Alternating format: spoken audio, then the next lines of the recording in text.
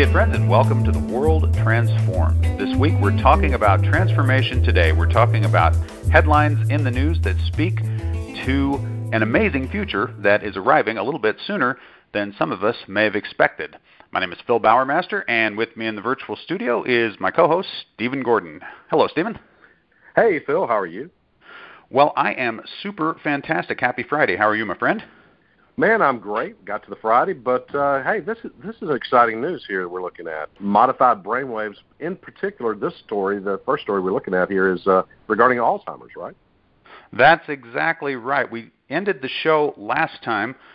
We were talking about how artificial intelligence might play a role in helping our lives to last a little bit longer, and now we've got something even wackier sounding, how flashing lights and pink noise might banish Alzheimer's, improve memory, and more. And I'm just going to read a little bit of this story here. In March 2015, Li-Huei Tsai set up a tiny disco, this is our researcher, set up a tiny disco for some of the mice in her laboratory. For an hour each day, she placed them in a box lit only by a flickering strobe. The mice, which had been engineered to produce plaques of the peptide amyloid-β in the brain, a hallmark of Alzheimer's disease, crawled about curiously.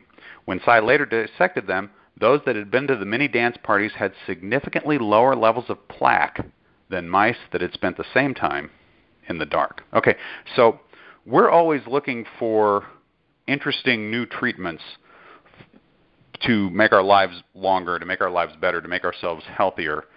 Would anyone have guessed that being exposed to a strobe light might actually help prevent Alzheimer's disease? That sounds very unlikely, and yet that is the gist of this research. Basically, what they're doing is they're training these mice brains to operate at a different wavelength, right? You're introducing a brain wave into the brain externally from an external source without using electrodes, without actually pumping electricity into the brain, and just that altered brain activity is sufficient to significantly reduce the damage that a neurodegenerative disease, a progressive disease like Alzheimer's might do.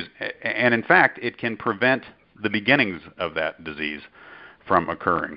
A non-intrusive path into the brain. What do you think of that, Stephen? You could laughingly suggest that, getting your boogie on is always a good idea, right? Always. There you go. Go mice. Disco mice. Mice and people, everything, right? But yeah.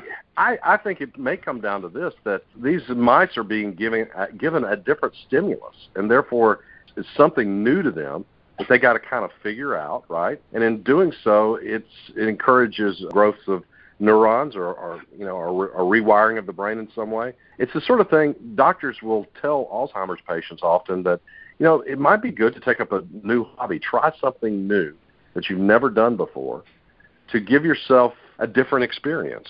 And the reasons for this is that it kind of will allow you to maybe rewire your brain in a slightly different way. So maybe that's one thing that doctors may have been doing for a while with Alzheimer's patients is analogous to what's going on with these mice, perhaps. That's very interesting. I think there's a lot of truth to that, and you have to wonder, when you see research like this, how much is it that the external stimulus is reprogramming the brain, and how much is it simply that the novel experience is allowing the patient to reprogram its brain, in this case the mouse is the patient, right, the subject of the test. Because to your point, this is one of the things doctors recommend. I don't know what the clinical studies on that have been, but it seems almost like common sense. If your brain is degenerating, do what you can to stimulate your brain. Do what you can to get it out of its rut, right? To get it to the point where it's sufficiently stimulated that it's generating new activity,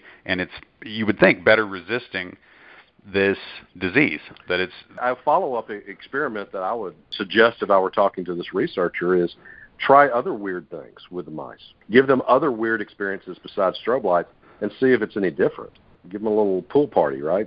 Just little slides and I don't know. Come up with something. Yeah, there's no end to the interesting stimuli you can provide to mice. That's for sure. I think they can try a lot of different things. Now, we haven't read the original research. Obviously, we're going on a press account here. Presumably, there were controls used, and presumably there are reasons to believe that in addition to that, it's not a placebo effect, but it's kind of a different effective ingredient, basically, in the treatment than what the researcher is claiming here.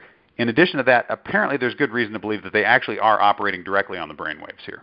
And let's hope that they actually have found that way in, because that speaks to a lot of things above and beyond treating Alzheimer's. Although I don't want to leave that one behind, because if you could just fix one thing with external stimuli to the brain, I'm thinking that's the one I would pick, right? Any kind of disease that causes dementia, not a bad thing to hit, right?